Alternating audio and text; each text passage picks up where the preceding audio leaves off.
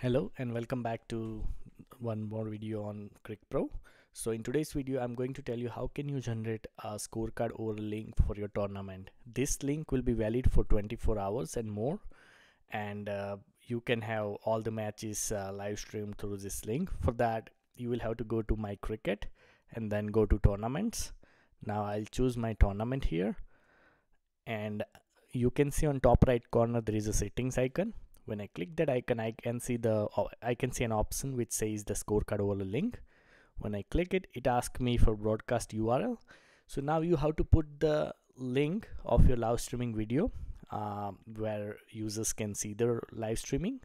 So I will just paste my URL here. That's a YouTube link I will paste.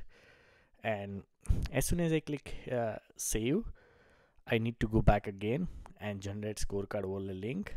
And now I have this link, and I can use this link to live stream my matches for this tournament for next 24 hours. So any matches, any new matches comes, you don't have to put the individual link for them.